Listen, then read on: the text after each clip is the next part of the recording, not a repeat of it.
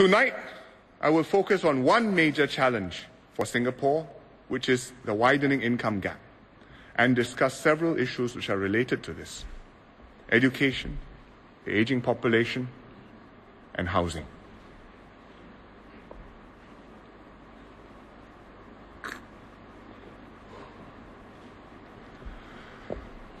We know why the income gap is widening. We've discussed this many times. You've read all about it in the papers.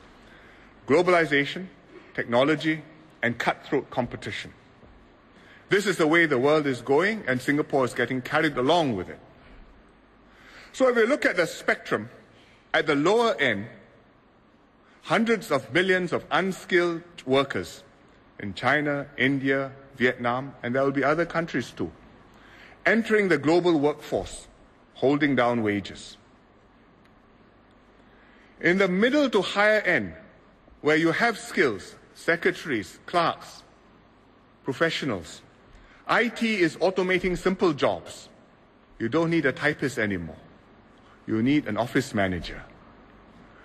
So, the premium is on education and skills.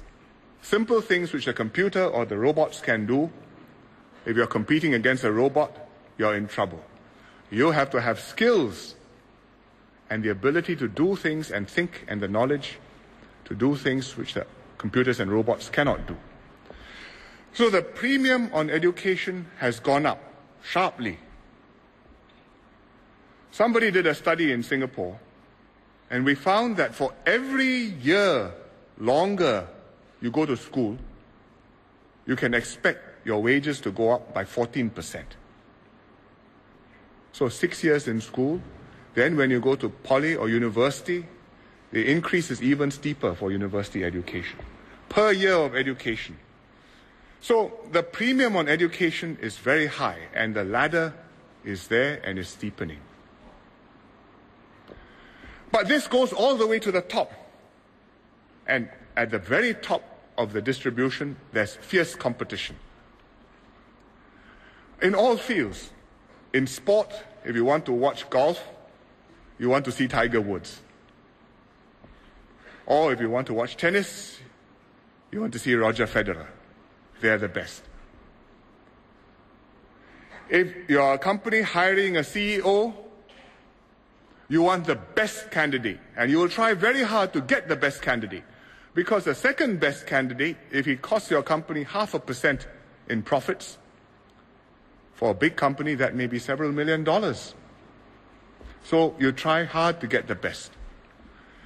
If you are looking for a lawyer to fight your legal case for you, you will want to go for the best lawyer, not the cheapest one. So the result is winner takes all. The top incomes are zooming up. The second highest incomes, the gap is widening. So it's not just between the top and the middle, but even at the top, it's stretching out. Tiger Woods earns $100 million a year, prizes and endorsements. The number 2 player in the world. Most people here won't know who is the number 2 player in the world, which is the point. He's Jim Furyk. He earns much less. And the number 2 earner in the world, who's Phil Mickelson, he earns about half of Tiger Woods. So even at the top, between number 1 and number 2, the gap widens. The best and the rest. So at the bottom, in the middle, at the top, incomes are stretching out. But there's one more reason why income gap worries us, and that is the aging population.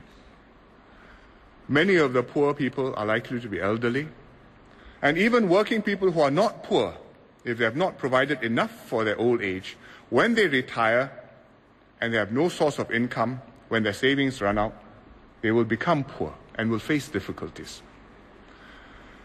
So this is what's happening to us, is happening all over the world to developed economies. What can we do about it? The first overall strategy is to grow our economy, generate the resources to tackle these problems, to help those in need. Without resources, you can talk, you can sympathize, you can feel the pain, you can't solve the problem. Aging is a very difficult problem to solve. There are no easy solutions, but I'll talk about this later at length. For the income distribution, at the lower end, we emphasize training, skills upgrading, job redesign, so as to raise the productivity of low-income workers, get them to be able to get into better jobs, better paying jobs, help them to earn more. And this is what NTUC is doing through job redesign. In addition to this, we have programs like Workfare, where we transfer to the low income, but not without conditions, just as a hong bao. On condition you work, you make the effort, well, I'm prepared to match you, and I will help to top up your savings a little bit towards your take-home pay, but if you make the effort, we will help make your life better. So at the bottom, we have a strategy. At the top, it's good that people are doing well.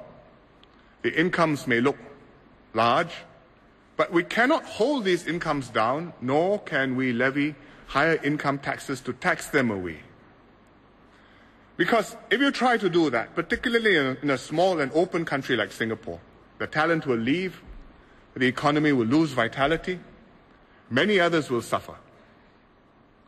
And right now we are prospering because we have brought income taxes down, because we have welcomed talent, because we have attracted businesses which come here and thrive in Singapore.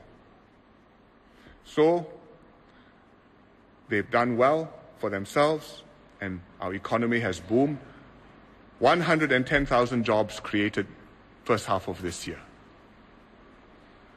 But although we can't force the incomes down or tax them away, those who have succeeded have to show that they care for their fellow citizens. For example, through philanthropy. It's happening in the US. A lot of the new wealth, people who are rich, instead of just spending it or living extravagant lifestyles, they are setting up foundations, doing good works. And here too, many Singaporeans are donating generously to good causes.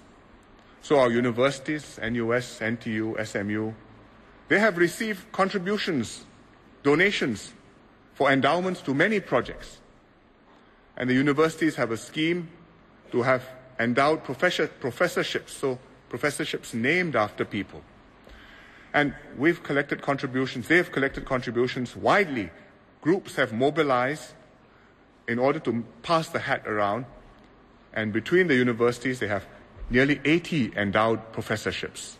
I think the contributions add up to a few $100 million. So Singaporeans have been making these donations, small ones and a few big ones too.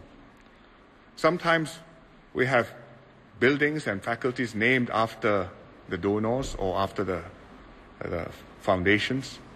So we have the Lee Kong Chian School of Business in SMU. NUS has the Yong Lu Lin School of Medicine. And we've got hospitals named after people. Tan Tock Seng from long ago. Recently, the Khoo Teck Puat Foundation has made a very generous donation. So Yishun will have the Khoo Teck Puat Hospital coming up soon. And others like Mr. Sim Wong Hu have also made generous donations.